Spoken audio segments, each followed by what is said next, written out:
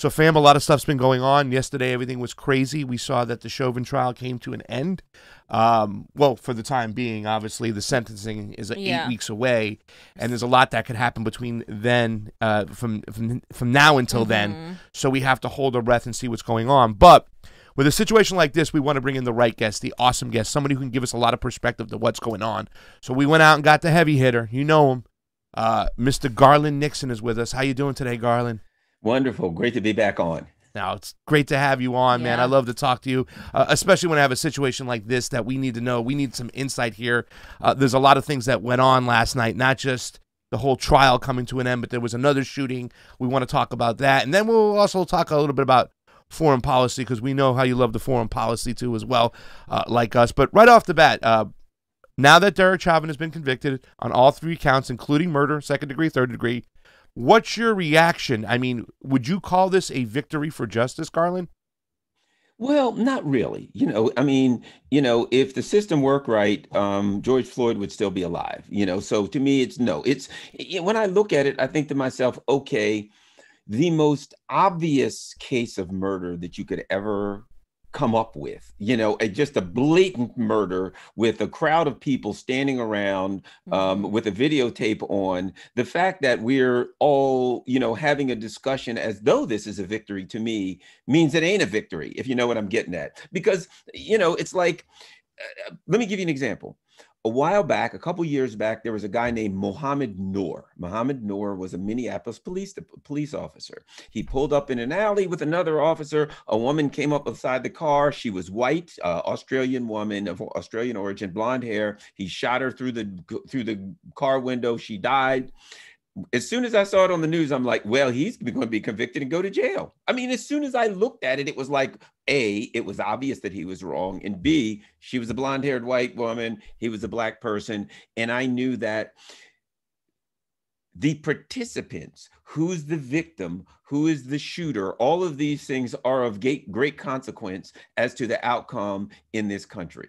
So, what happens is something happens, like Barack Obama gets elected and people are like, yay, it's the end of racism forever, or one thing happens. And, my mentor was Paul Robeson Jr., and he used to talk about that. He said, like 65, 64, they would pass the Voting Rights Act or the Civil Rights Act or whatever. And a lot of black people would be like caught up in euphoria. Hooray! And then they go back to work and they get discriminated against. Somebody threatened them. Somebody called them the N-word. Their kid school was still segregated. And they'd wake up like a week or so later and go, wait a minute. One little thing that happened that seemed to be justice or seemed to be right didn't change the very nature and structure of the entire society that we live in. So to me, it's hard for me to celebrate. It's just like, okay, the right thing happened, but it was so obvious. Even the concept that anything else could have happened other than that tells me that we're in a really screwed up society, messed up society, and an unjust society. Yeah, I mean, it's just like the one time people are seeing something go, and people were still scared. That's how bad the system is, that people were scared to think that he wouldn't, because because this rarely happens. The right thing rarely happens. But despite all of this, American police forces are still spending way more money than any other country's military. I mean, our police forces alone, right? Except China. What has really changed in policing since the protests? A lot of people are saying, thanks to the protests, this happened. Do you really think anything has changed in policing? And do you really think that the protests had any influence on the George Floyd trial? Not on the trial itself, I think, because the video was so overwhelming. There were reports that members of the jury were kind of wincing, and who would, when you watch somebody being killed right in front of you and close up in high definition video. So I think this trial was so clear and cut, that I don't think that the jurors looked at what was going on the outside and saw this issue as, hey, we've got to do this because it's a part of some gigantic justice movement or something. But I do think that what the protests did was put some pressure on politicians. I've heard today now that the Department of Justice is going to come in and they're going to do one of those practices, one of those investigations like they did in Baltimore, where they look into the long-term practices of the Minneapolis Police Department. I think those things are good because, you get some data out of it. It does put some pressure on police departments. But I've always been one, and maybe I'm making things too broad. I've always been one, as a former law enforcement, I've seen things happen in and out of law enforcement, to believe the problem we have is an American problem.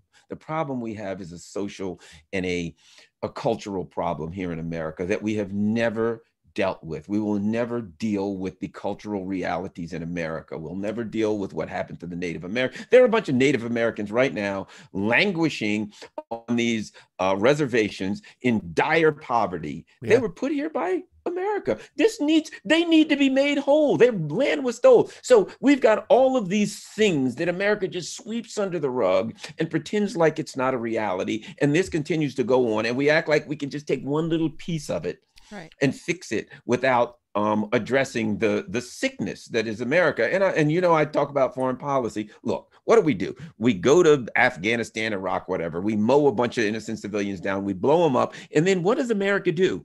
When the International Criminal Court says we're going to look into America for war crimes, we sanction the people in the International Criminal Court and say we don't want our guys carrying guns, killing innocent brown people to be held accountable for murdering those brown people. Is it shocking? I always say this: the exact same thing that we do in foreign policy is what we do domestically. The difference between foreign policy and domestic policy is grammatical and nothing else. That's amazing. I don't know though, Garland, because you could listen up over here. Nancy Pelosi had some words to say, and you tell me. Listen to what Nancy Pelosi said. Millions of people.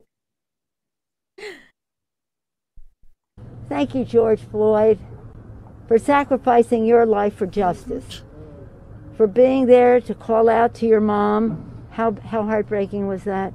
Call out for your mom. I can't breathe. But because of you, and because of thousands, millions of people around the world who came out for justice, your name will always be synonymous with justice. Thank you, George Floyd. Not only the fact that she shouldn't be speaking at all, it should have been somebody like Keith Ellison or Jamal Bauman or a man of color who should have had the chance to speak, and she should have stepped back and listened for a change. The fact that she's politicizing it and making it look like it's the Democrats who are on the side of truth and justice. Meanwhile, their lackey that's in office right now that controls the White House signed not only the Patriot Act, was for every single war, he signed the 1994 crime bill. He wrote it too. He wrote this shit. Garland, your reaction to this right away? It's absurd. It's the equivalent of putting on a kente cloth and kneeling. That's what they do. Something symbolic, something abstract. No, George Floyd didn't volunteer to be killed. He didn't be like, hey, kill me to make things better for everybody else. No, he didn't. He wasn't planning on dying, but it was poorly worded because she's going to say something. Show me the legislation that you are putting forward. Show me how you're fighting Joe Biden to tell him to stop giving more military equipment to the police department. He's given more in the last few months than Trump has given at any point over that period of time. So show me where you're willing to push back against somebody. Here's the thing: to push back against someone in your own party, you will never, ever push back against someone in your own party. The rules on Capitol Hill are you're allowed to attack the other party, but you're never allowed to push back on your own party. So that sounds great, but show me something that she's doing. You know what I mean? Something tangible, something you're actually trying to change. I don't want to hear symbolism in words, and it ain't happening. Yeah. And who came back for more symbolism, Garland, was none other than Barack Obama, who praised George Floyd, the jury, and said, we need more action. He said, we cannot rest. Let's remind everybody, Barack Obama was the one that, had that whole fake drinking in the Flint, Michigan. Black Lives Matter started under his presidency. And, Barack Obama is responsible for disastrous regime change wars with Hillary Clinton, and not only in Central America, but of course the Libyan slave trade. This is what irritates me the most with this movement is that it is so easily weaponized by the Democratic Party establishment for political points.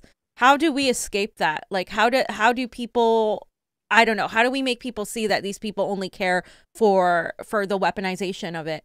They're weaponizing George Floyd's death now.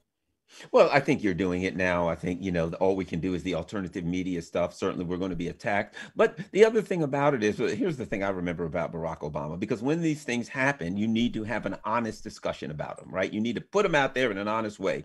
You remember his buddy Skip Gates was coming home and he was at his own house. It was a white neighborhood and the cops grabbed him and didn't want to believe. And if you remember, they arrested him. He was a Harvard professor and didn't believe he lived in this neighborhood.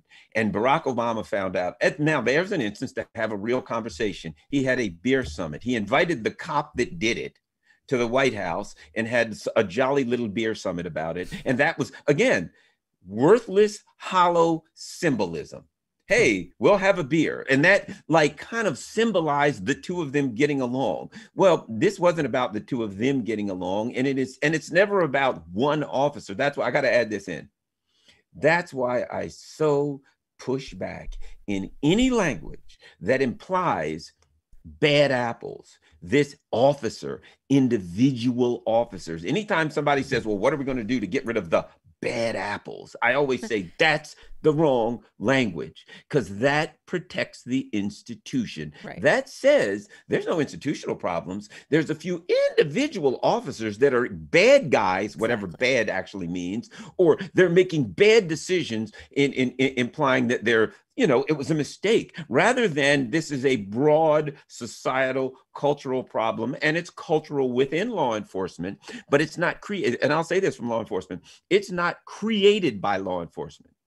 It's like if someone's got a bunch of kids, somebody's got 5 kids, they never hold them accountable for anything. They let them run around. They do anything they want to. And then when the kids get to school, you know what? They're going to be in trouble all the time. When they get out of school, they're going to be locked up. Why is that? Because they were never held accountable for anything. And their parents had absolutely no discipline whatsoever in the house. Run around, do whatever you want. You'll never get in any trouble. That's the culture in America that created this problem in law enforcement. The problem in law enforcement is created because law enforcement is not held accountable for these things. Therefore, they're in an unregulated environment when it comes to use of force, particularly against minorities, or add this, homeless people. They can shoot, beat, murder homeless people. Yeah. The lesser groups, it's they've freedom to treat them any way they want to. Yeah. I remember when you were in the show before too, you talked about it, like, what's the number one change we need to have in law enforcement? And that is the fact that they can't have the ability to look at themselves. In other words, to investigate themselves, or to make sure that that they can't be the ones to hold themselves accountable. It has to be an outside source. And you talked about how to get that done. We're nowhere near moving that, and I don't think anything really systemically has changed within the police departments across America. In fact, they've been given more money, more weapons, and even though we might have had a conviction that was finally saying that we're going to hold somebody accountable, hey, the sentencing is 8 weeks away. There's already talk that they're going to get an appeal because of what Maxine Waters said, and to maybe move the jury a certain way. So we're not even out of the woods right now, and I can never imagine a place that Derek Chauvin is going to go to a serious prison. If anything, they're going to say he's a security risk, and they're going to put him in one of those resorts that have golf and whatnot, but he just accounted for and stuff like that. So I mean, I just don't know where we're at, and if we're even moving into a place where we can actually change what's going on with policing in America.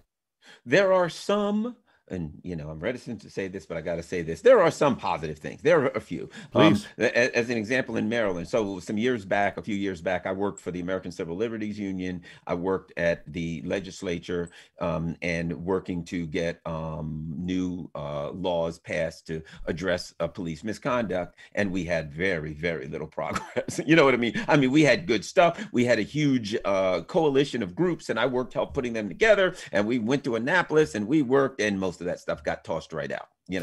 This year, a number of the things that they worked worked for passed. Things that I never thought would pass in a million years passed, including one of them is when law enforcement officers are involved in homicides, then the police department won't investigate it, that it'll go to like the AG's office or something like that. So that is at least a start. I mean, you know, it's not going to be that. So there are some things happening somewhere, but keep in mind, while that happens in some states, you're going to have other states where you have the old pushback, you know, like DeSantis passing these anti-protest laws. Terrible. So you're going to get 1 foot forward, and, you know, 1 step forward and 2 steps back in some areas. But there are some things that are happening that, as we were discussing, if it weren't for the protest, and sadly, I mean, if we are honest about this thing, fear. Let's be completely honest here. You know, there's the famous story of Nixon and Kissinger, where they were, you know, during the Vietnam protests, and they had these buses lined up in front of the White House, and to keep the protesters from getting into the White House. And Nixon looked at Kissinger and he's like, they're going to break through that line. They're going to come in here. They're going to get us, aren't they? He was afraid.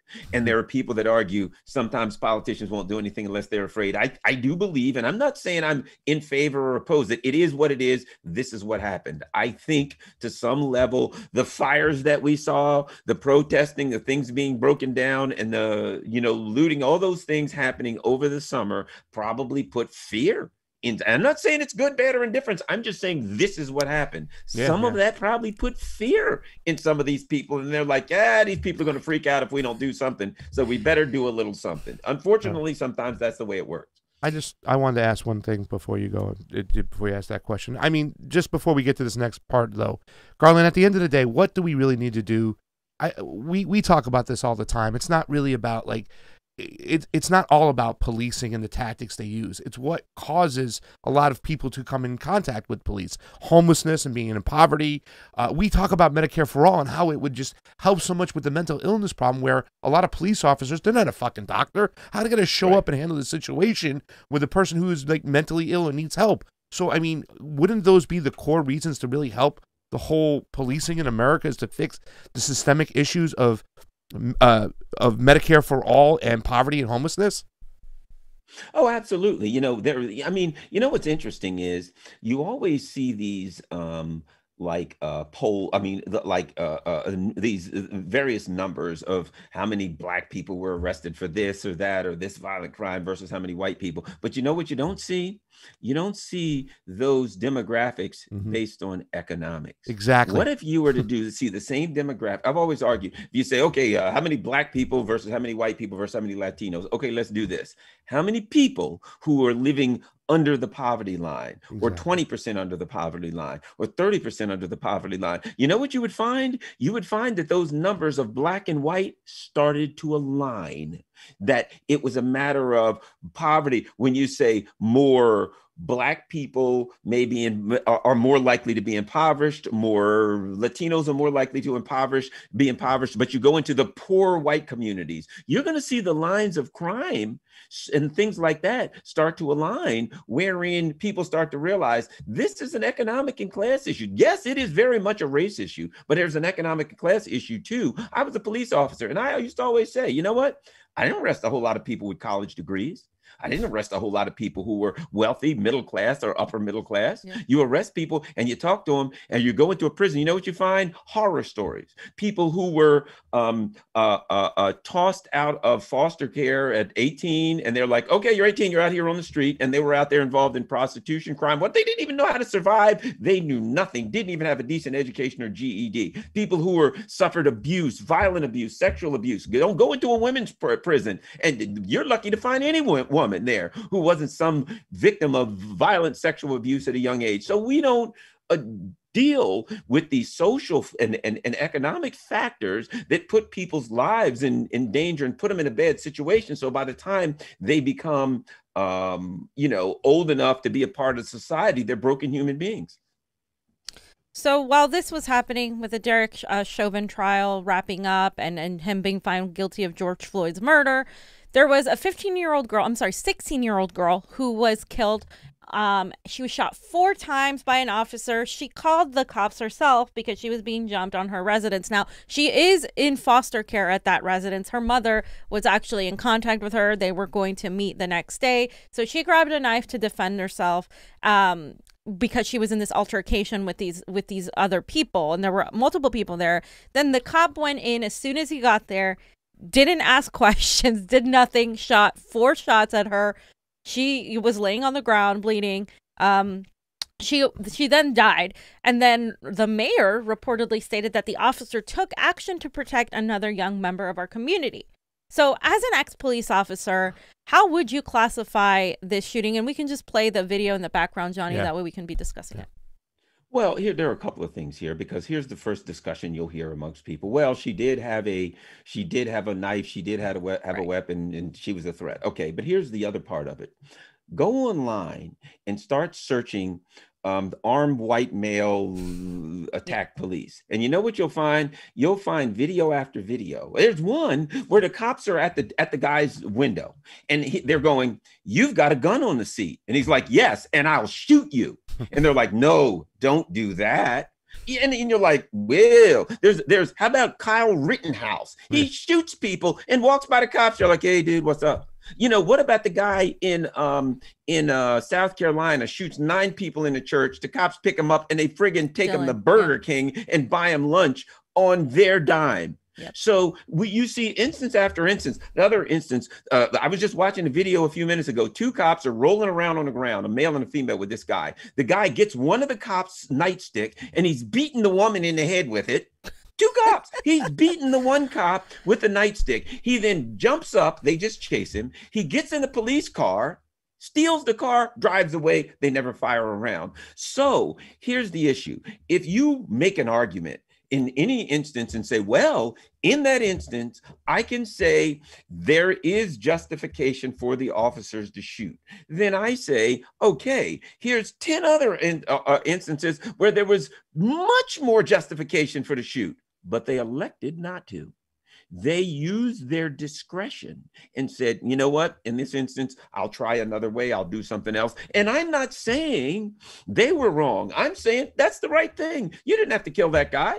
And the same way here, but there's no discretion, it appears, when there is a minority there, when there's a Black person there, when there's a homeless person there, when there's people in these groups that aren't counted. There's the discretion, the decision to say, technically speaking, I could pull the trigger, but in this instance, I elect not to. That just doesn't happen. And that's the issue. Yeah, exactly. I mean, the police aren't there to be judge, jury, and executioner. That's the other thing. I mean, I want to ask you, though, what happened to tasers? What happens to rubber bullets? And what happened to Biden's shoot him in the leg? I mean, not like that. All of that could have happened potentially. But I mean, do these officers not have those weapons? Well, you know, again, see, there's a term, you know, I was a police trainer. I ran our academy. And what's the term? Officer discretion. You talk about that a lot in training, the discretion of an officer. You train an officer. When you're on the scene, for instance, I come upon the scene and you're violating the law. I can elect to write you a ticket. I can elect to write you a warning. I can elect to give you a verbal warning, and it is an obvious violation of the law, but I can elect to just walk by and let you keep doing it, right? Yeah. Officers have a pretty good amount of discretion. So that's what it comes down to. What officers aren't trained is the issue of discretion, and in particularly when it comes to the use of force and when it comes to the use of force against particular groups. The other, you know, when you talk about training, most of the time the training pretends as though things are colorblind, right? The training for an officer is if somebody does this, you do that. If somebody says that, you do that. This is your option. This is when you can and can't do this. What we need in reality is real training, where we actually lay it on the line and say, you know, look, you're a police officer, and historically officers have been more likely to do this against minorities or black people, Latino or whatever, where we lay it on the line and use the truth. But America would have to, here's the problem. The United States would have to admit some things that the US doesn't want to admit. Instead, it's a lot easier to point to one officer and say that guy's a bad apple, to pour it to Derek Chauvin and say he's the bad guy. We just got the devil out of the, everything's good now. He's done. Before you go into that, a lot of leftists are talking now about police abolition. For me, police abolition is not literally not having anybody there to help out when you get mobbed or when there's something else. They mean like not the policing done in the way that it's being done now, right? Like a complete and total change. That is also up for debate because different people have different meanings, just like with defunding the police, all of that. What do you think about police abolition? For me, you can't talk about abolishing the police if you're not talking about the Pentagon or the national security state or the military apparatus, because the policing, in my opinion, in the United States is but just a smaller version of our military. And you talk about it all the time, right? We go around the world, we go kill people around the world. It's the same thing. So if you're going to talk about police abolition, I feel like it is, you're missing a huge portion of it if you're not talking about how America operates foreign policy wise. I'm 100%. I agree with you 100%. And I preach that a lot, and I get a lot of pushback because you have the people who are like, oh, well, we're fighting in America for Black Lives Matter, whatever the case may be. And I say, I think you're wasting your time. I think you're not completely wasting your time, but a lot. If you really want systemic change, you have to address the system. This is a violent system. The things that we do, people are like, there's too many guns and they push too many guns in society. Well, you know what we did in Syria? What did we do in Syria? What did Barack Obama do with Operation Timber Sycamore? Right, Yeah. We pumped tons and tons and tons of military hardware into a small country here and there, and then what do you know? People are getting shot all over the place, and that's the same thing that's going on here. If Palestinian lives don't matter, you can't allow. And see, here's the thing. And I found this too. There are a lot of people that work on these, nonprofits, and they work for, let's just say, this kinds of stuff. But here's what they know. If you and I, the three of us, start a nonprofit tomorrow, and we're going to work on anti-racism stuff in the U.S., that's fine. And we'll get money from God only knows who, maybe the Ford Foundation, the King, the Knight, whoever will get money, stuff like that. We can raise money. But as soon as we say, oh, by the way, the Palestinians, oh, by the way, we want to stop this war that we're starting with so-and-so, we don't agree with overthrowing name the list of countries that we're trying to overthrow. All that money's drying up.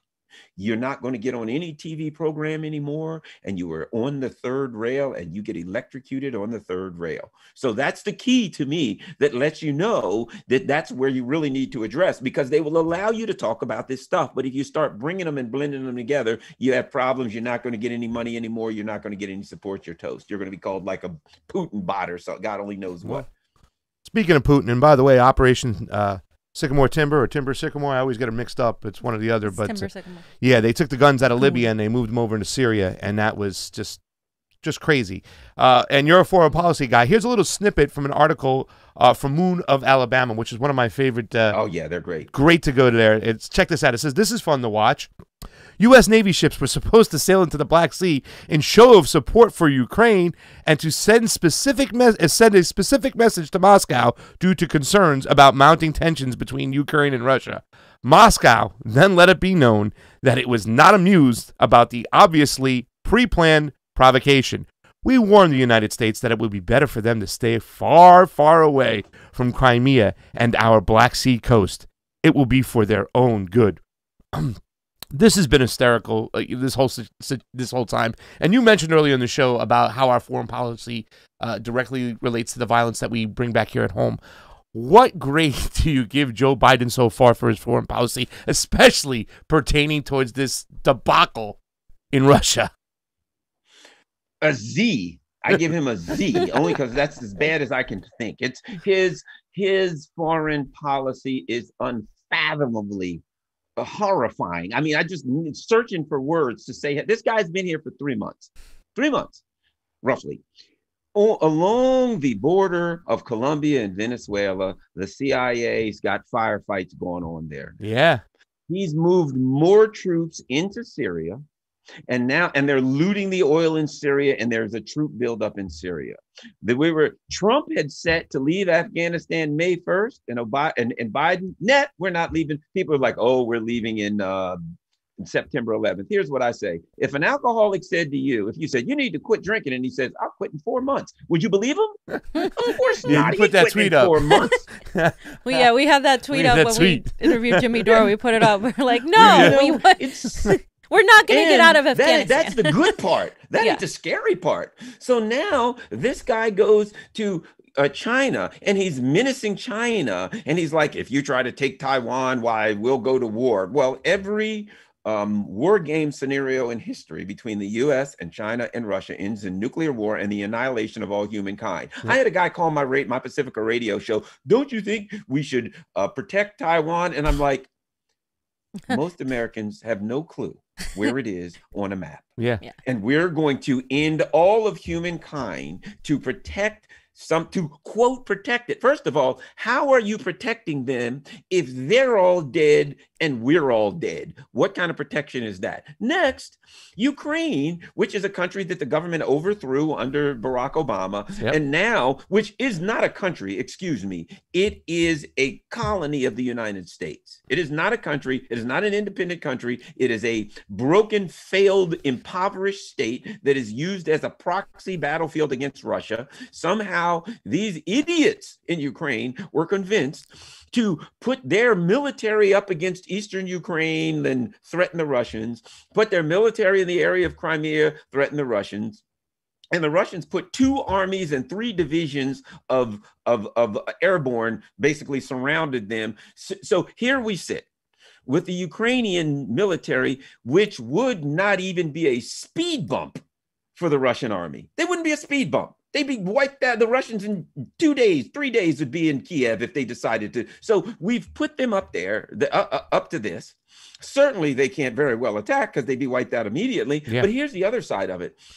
If in fact the president of Ukraine, who's got all these neo-Nazis in his parliament and all that stuff, if he backs down and retreats, the mad neo-Nazis in his country will now turn on him and say, you back down to the evil Russians. So he can't move forward, or his military gets wiped out by the Russians. If he backs off, then he's going to be facing the mad neo-Nazis in his government. So he's in an untenable catch-22 position. So what happens now? And the Russians are clear. We don't want any trouble. But if this guy starts any trouble, we're going to end it in a hurry. And let me add this. The nickname militarily for the Black Sea is Putin's Lake. It's completely covered with missiles and submarines and everything by the Russians. There's no point in sending a couple. I mean, it would be suicide to send a couple of ships in there. Yeah. And on top of it, it's absurd. I think this is a different Russia than it was 4 years ago.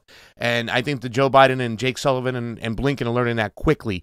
They said it's best you not come down here because it's going to be some serious problems. And then they cut off the Ukrainian Navy from doing any actions and said, you're not going anywhere. We're going to show you what's what. Now Zelensky is calling for a meeting with Putin because he's scared. He doesn't know what to do. He listened to the Americans. They did some drone actions from some drones in Turkey, but they're in a very serious situation. And people don't realize that we facilitated that. We supported this regime change on the Maidan where they, set police personnel on fire and stuff that were trying to protect the government at the time. It was really, really disgusting. And it was backing neo-Nazis, the same neo-Nazis we've been backing since the end of World War II. It is a FUBAR situation, fucked up beyond all recognition. Thank you for your opinion. Johnny, I'm sorry, did you have a question, Johnny? No? Garland, I'm curious about what you think about Turkey's role in all this regarding the Black Sea and everything. Because, to get to the Black Sea, you got to go through, that inlet right there, right next to Istanbul. So I was kind of curious about your thoughts on that. A couple of quick things about that. One of the interesting things about this whole Ukraine buildup, I'm glad you asked that. Think about this. The Ukrainians start this buildup on the Ukrainian military around Crimea and around Eastern Ukraine, where the Russian speakers are, right? In response, the Russians then start a buildup, a much larger buildup. So the U.S. says, we're going to send a couple ships into the Black Sea to let the Russians know who's boss. Turkey reveals that they made the request to send the ships in weeks ago. So it wasn't a response to the Russians. They were really going to send it in when the Ukrainians started the buildup. And then once the Russians did it, they're like, yeah, it's a response to the Russians, of course, until they found that the Russians were quite unhappy about it. They decided not to do anything. But Turkey's, it's really weird. Erdogan's a dangerous guy. He is. He's all over the place. He's in Libya. He's in Syria. He's 1 minute he's trying to be friendly with the Russians and he's buying S-400 anti-aircraft stuff. The next minute he's back to NATO and he's blaming the Ukrainians. He seems to be an unstable guy. And might I mention that the Turkish lira is on a precipitous downfall. Yeah, it is. So his own country has an economic disaster going on. This guy's pretty unstable and scary. He is basically an unstable international player, in my opinion. Yeah. One of the last questions I want to ask Garland that kind of ties everything together is we've been seeing a lot of abuses on our First Amendment rights, our civil liberties, when it comes to the coverage of protests. And also that directly relates to Julian Assange. We had a lot of people who were, a lot of us were saying, hey, look at how these protesters and these journalists specifically are being treated in Minneapolis, Minnesota. For covering these protests. They're being, pushed into a gas station, having to lay down, get their face taken picture of. They had their credentials photographed. They were treated and at gunpoint too to get out of their cars. Simultaneously, a lot of us have been talking about Julian Assange and Julian Assange's coverage, of course, and exposure of U.S. war crimes, Western war crimes in general, and how he is, of course, in Belmarsh prison right now, awaiting the attempt of extradition into the United States. So a lot of people don't see that relationship there. Why does the First Amendment and Julian Assange matter so much? And how could we relate that better to people who are protesting, whether it's the Black Lives Matter movement or any protest for that matter, because a lot of people are missing that connection. And I think that connection is as important as seeing our foreign policy and our domestic policy and the whole police state as a supersede. Well, I think what we're seeing, this creeping authoritarianism, and it's really catching up with us in a hurry. You just get two different versions of it, two different flavors of authoritarianism. Trump had one flavor of authoritarianism that was pretty outright and blatant. And it was like, you're going to do what we say or else. What the heck with you? Whereas the Biden-Harris authoritarianism is authoritarianism with a smile. We kind of say we're here to act in your best interest and we're here to help you. But think about this. Again, what happens when it's foreign policy? Trump goes in and says, we're going to steal the oil. We like the oil. We're taking the oil. He's straightforward, right? We're thugs and we're thieves. And Biden and people, we're there. What about the women? We can't leave Afghanistan because the women's right. It's the same thing. It's an authoritarianism that's expressing itself here. And they have to do this. They have no choice because their policies would be, if most Americans clearly understood the policies of their government, they would oppose them.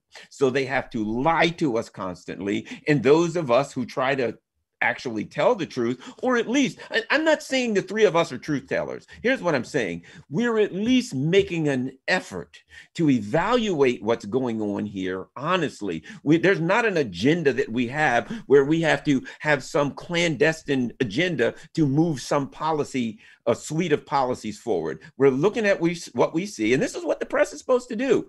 Looking at what we see, discussing it honestly, and reporting it. In an authoritarian regime, you can't have that, because it's all a bunch of lies. And so what is Julian Assange is the most perfect example, because the one thing that you can't do in this kind of an authoritarian empire is tell the truth. They can stand a lot of things, but they can't tell the truth. And so Julian Assange, I'll say something else. I think the world has learned a lot from the transition from Trump to Biden. And I've talked to people in the foreign policy and international security analysts in Europe and different parts of the world, because this is what they learned. the message to the world and everybody was, things are so, our foreign policy is so unhinged. Things are so crazy here because of Trump. And once Trump's gone, everything will smooth right out. America's back, blah, blah, blah. Biden comes in, our foreign policy goes even crazier. Yeah. And nothing really, when it comes to the policies here, you know, now there's a few economic and domestic policies that are different. But when it comes to the policies of dealing with people, with human beings, with the government addressing your freedoms, they're pretty much the same. And I think a lot of people in the world have realized, wait a minute, we were told that was Trump, Trump, Trump, Trump, Trump. That's American policy. That's who this country is. And whoever they put in, that's what you're going to get. Yeah. 100%. Yep. Garland, you're amazing. This is your second time on. You got to be a regular here. As soon as you jumped on, the numbers went shooting up today. We got over 300 on YouTube. That was coming from Langley. That was the CIA. Oh, no, that's what it is. Meade. I mean, you know, come on. Well, I mean, I can still. There's a million more questions I'd like to ask you. I think that we have to pay attention. If you want to stick around, whatever you want to do. Okay, well, we'll do another show soon because I think we should pay attention to the protests that are going out there right now. You know, with Black Lives Matter and stuff, and we talked about the Proud Boys, Black Lives Matter, Antifa, Boogaloo Boys. It's all such a small piece of what's really going on. You've always mentioned before, but I think we should pay attention to the protests and how they're being manufactured out there. If they are for real, if they are genuine, do we have the right leaders in place? We should keep an eye on this, have you back, and then talk about this more down the road, Garland. Thank you so much for coming on. All right. Thank you, guys. That's a badass shirt, by the way. Yeah. I'm a Banana Republic guy, man. I love Banana Republic. It fits me perfect. And like you said on your tweet, defund the elite ruling class. That's who we got to defund, baby. The predator class. The predator class needs to go. Thank you, Garland. Thanks a lot, you all. Appreciate you.